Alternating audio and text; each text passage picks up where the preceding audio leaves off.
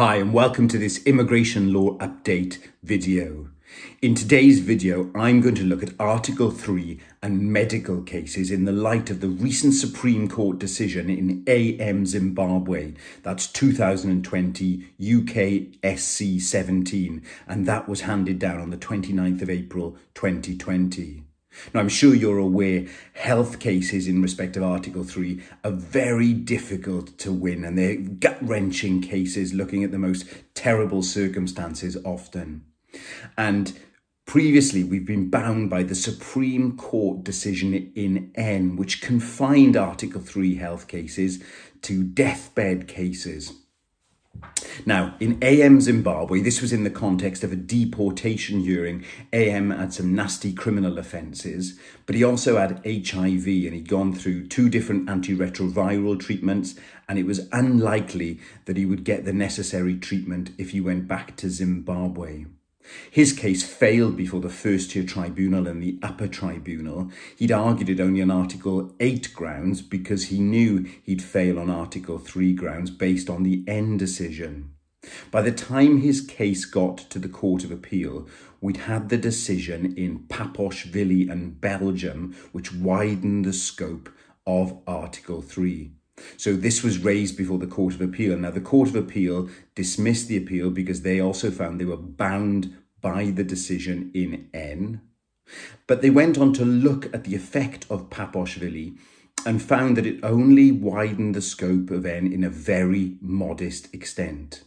So the case went up to the Supreme Court, and the Supreme Court allowed the appeal, finding that they could now depart from N, and that Paposhvili did indeed widen the scope of Article 8.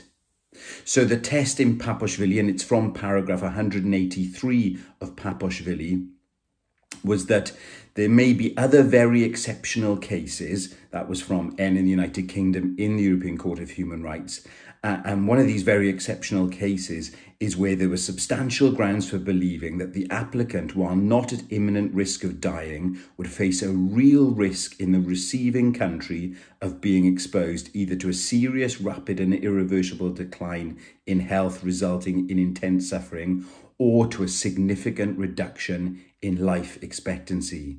They found that the Court of Appeal's interpretation was overly restrictive in respect of Article 3. The Supreme Court went on to look at the procedural requirements and found that an applicant has to produce evidence capable of demonstrating that there are substantial grounds for believing that their Article 3 rights would be violated. If they do that through proper evidence, then the burden shifts to the expelling state to dispel any doubts raised. And that phrase, any doubts, means serious doubts. Now, don't get me wrong, the Supreme Court has still stressed that this is a demanding threshold. So whilst AM Zimbabwe is very welcome news and does show that the scope of Article 3 is widened, it is still a demanding threshold. What about Article 8? Well, the case law still stands that Article 8 is not just an easier accessible version than Article 3. In terms of healthcare cases, you can't just raise Article 8 and establish a healthcare case on its own. You need other factors that engage Article 8, and then the health aspect will be a factor in the proportionality balancing exercise. So there may still be scope for arguing Article 8, but where you've got other factors that engage it.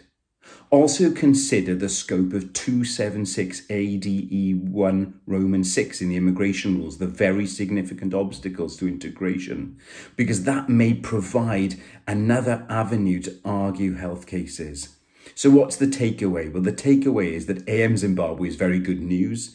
It shows that Article 3 has been extended beyond mere deathbed cases, but is still a demanding threshold.